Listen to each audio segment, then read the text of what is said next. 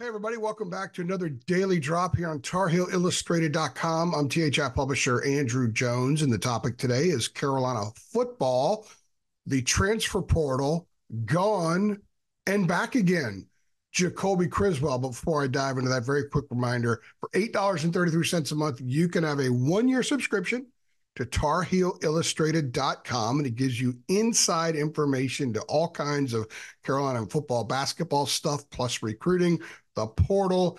I got a nice note about Criswell on the portal today. David Sisk was in Memphis this past weekend and talked to some of the top high school basketball players in the country in the class of 2025 who are being targeted by North Carolina.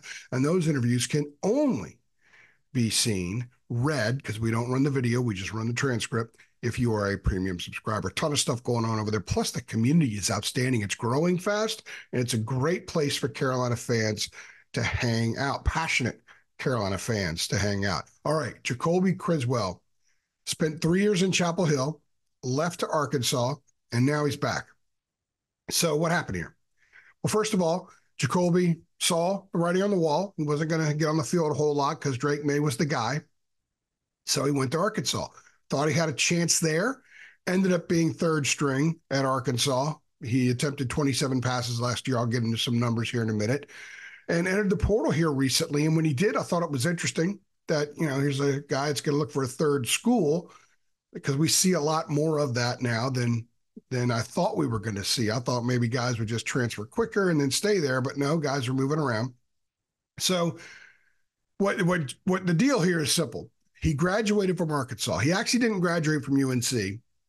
He was on a plan for 3 years, but didn't quite do it. So he did get his degree from Arkansas. He's going back to Carolina. He has 2 years of eligibility remaining, even though he's been in college now for 4 football seasons. The reason is he gets the COVID year, 2020. Then the next year, he played 4 games, so he gets to use that as a red shirt. And then his third year at Carolina was technically a redshirt freshman year. And then his 1 year in Arkansas was technically a sophomore year from a football standpoint. So he's got 2 years of eligibility remaining at Carolina, and he wants to get a master's degree from Chapel Hill. I talked to a couple of sources very close to the situation, and the master's degree from Carolina is very important. Jacolby was a great student in high school. He was, I believe, if he wasn't valedictorian, he was close. I know Connor Harrell was valedictorian. And academics are very important to him. So one of the big decisions here was getting that master's from UNC. Another thing is familiarity with the program and the people. Much of the same staff is still in place. He'll have a new quarterbacks coach, but he'll adapt. And the offense is fairly similar. Connor Harrell, by the way, was behind Criswell in the 2022 season, serving as the understudy. Now Criswell will start behind Connor. I'll get into that in a minute as well. So he's got 2 years left. He comes into Carolina with an opportunity to be a part of the program that he enjoyed being. He reached out to some of the current players that are still on the team that he knows, talked to them about possibly coming back. It sort of got the wheels rolling a little bit. Tad Hudson transferred to Coastal Carolina, which he announced earlier this week, and that opened up a 4th quarterback spot. They only had 3 scholarship ones. You got to have at least 4. And Max said ideally you could even have 5. And next year, by the way, they may well have 5, because Bryce Baker will come in 2025 as a freshman. Criswell could still be there because he has 2 years left. Harrell could still be there. And Max Johnson also has 2 years of eligibility remaining. He could still be around as well. So wants the education and wants to be in a familiar program where he knows a lot of people, where he enjoyed it. He only left because he thought he could be a starter somewhere else. Now, does he think he could be the starter in Chapel Hill? Probably deep down, most guys think they can and should be in all positions, but a lot of them also have perspective and recognize who's in front of them, like which was the case when Jacolby left the first time. He knew he wasn't going to leapfrog Drake.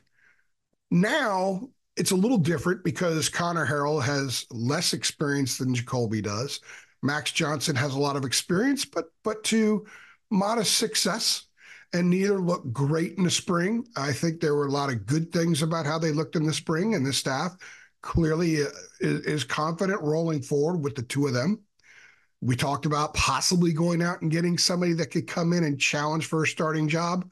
I'm not sure that they did that, even though Jacolby battled Drake a couple years ago. Those are the words of the program. And I don't know if Jacolby's going to walk in right now and say, okay, guys, this is a three-man battle. And that's the thing.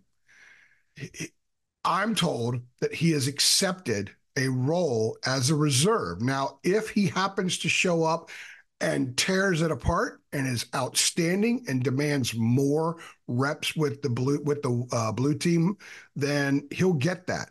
And particularly, that would also mean that Harrell and Max Johnson are not playing at the level the staff wants them to.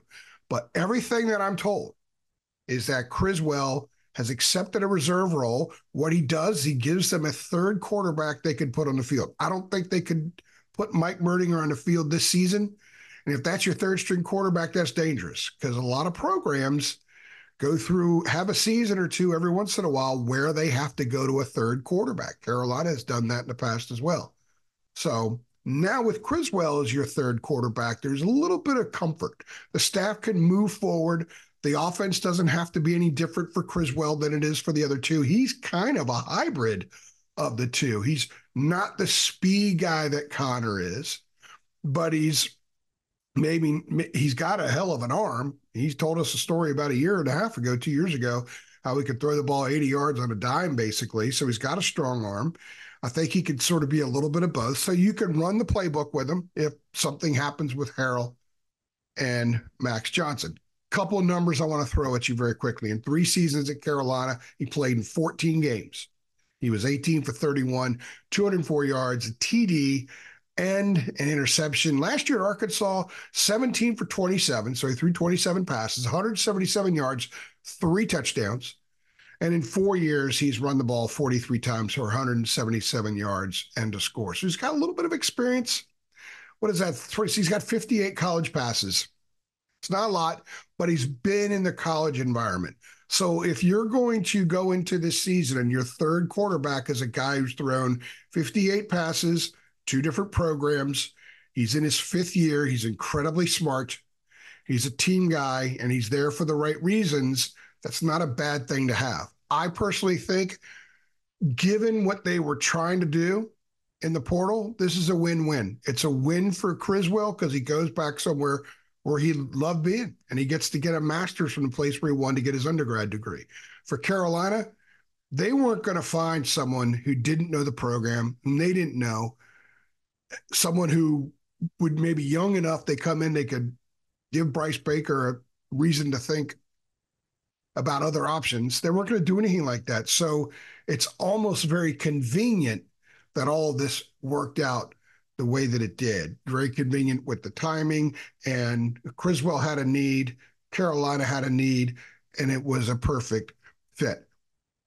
We'll see. We're going to watch practice when fall camp opens, either at the end of July, early August. Their opener's August 28th at Minnesota, so they might have their first practice the last day or two of July. They did that a couple of years ago when they opened at the end of August, I believe, against Florida A&M. So we'll see. I'm looking forward to it. That's going to be interesting to see if Jacolby can make a push. And if not, Carolina fans, you've got a third quarterback.